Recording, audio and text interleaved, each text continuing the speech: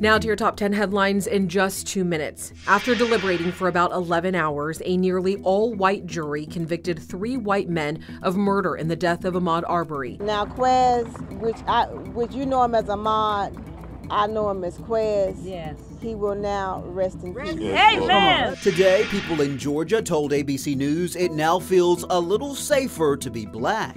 I was jumping up and down. I'm happy. I'm happy. Finally, we got justice. Still, activists stress the fight for racial justice is far from over. We'll have much more from the ABC 10 Race and Culture team at 11:14. Tonight, a search for answers is growing after 31-year-old Jessica Young was found shot dead in her car. She went to a gathering with her friends, Friendsgiving. That's the last time we all seen her. It happened last Saturday night at Kennedy Park in southeast Stockton. A South Lake Tahoe inmate on the run tonight. 38-year-old Ruben Zavala Garcia escaped last night while on supervised work. The CHP's maximum enforcement period is now underway for the Thanksgiving holiday. It will be all hands on deck to look for people driving under the influence. Thanksgiving travel expected to reach pre-pandemic levels, and drivers making the trip will be paying the highest gas prices in 7 years. Airports are also packed this holiday, and Susan Jefferson of Stockton got to the Sacramento airport 5 hours early today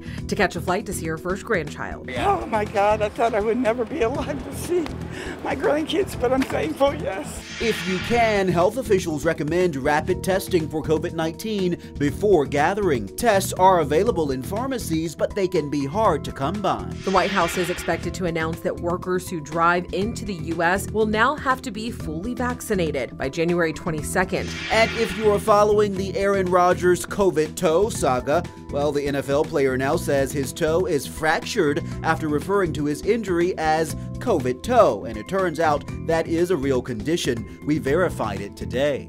And those are your top 10 headlines in just 2 minutes.